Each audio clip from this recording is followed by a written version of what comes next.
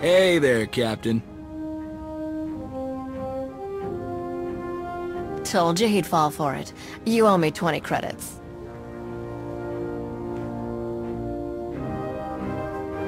Somebody want to tell me what in the blazes is going on here? Oh, you should get comfortable.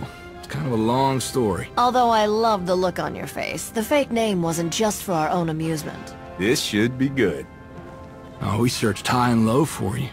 Spent every credit we had. Some we didn't. Even used Count Reneld's contacts. Then Reneld was murdered during peace talks on Dubrillion. The king wanted his enemies dead, and it was clear I was next. So she went into hiding, and I went with her.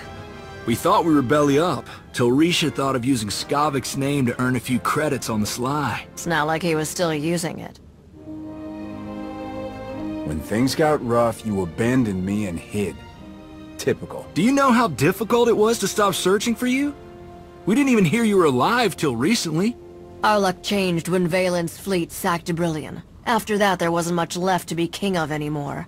He fled along with his nobles. Dubrillion's gone, and my reign as queen ended before it began.